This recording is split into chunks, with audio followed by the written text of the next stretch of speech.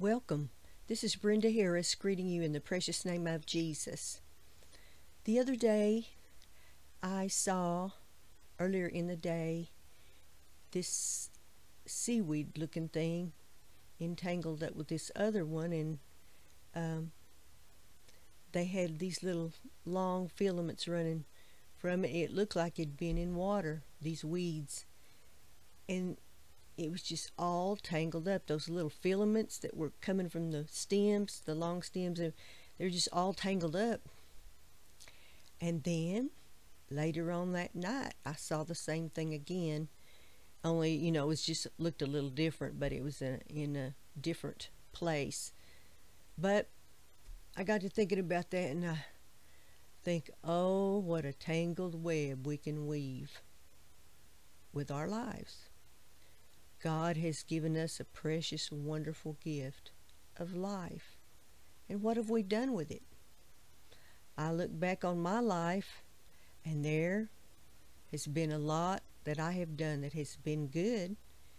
But there have been things that I wish that I hadn't done, or I wish I could go back and change certain decisions.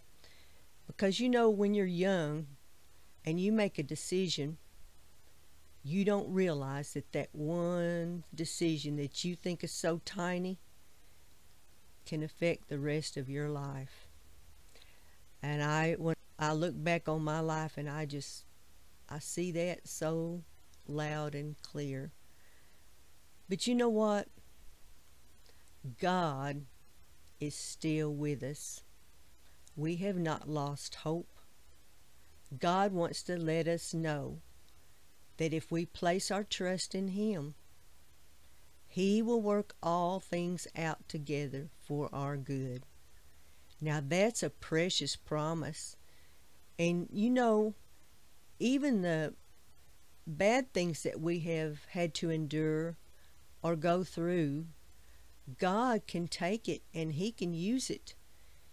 He can help you to be a blessing to someone else because of what happened in your life. We just have to grow up, so to speak, I guess, and just realize that we need to place our trust in Him, our Father who loves us, who knows all things. He knows the end from the beginning. He knows how our lives are going to turn out. So all we have to do is place our hand in His. We need to follow Him, and He will make something beautiful out of our lives because He's in our life. Thank you so much for stopping by, and remember, God loves you a whole bunch with all of His heart. Thank you. Amen.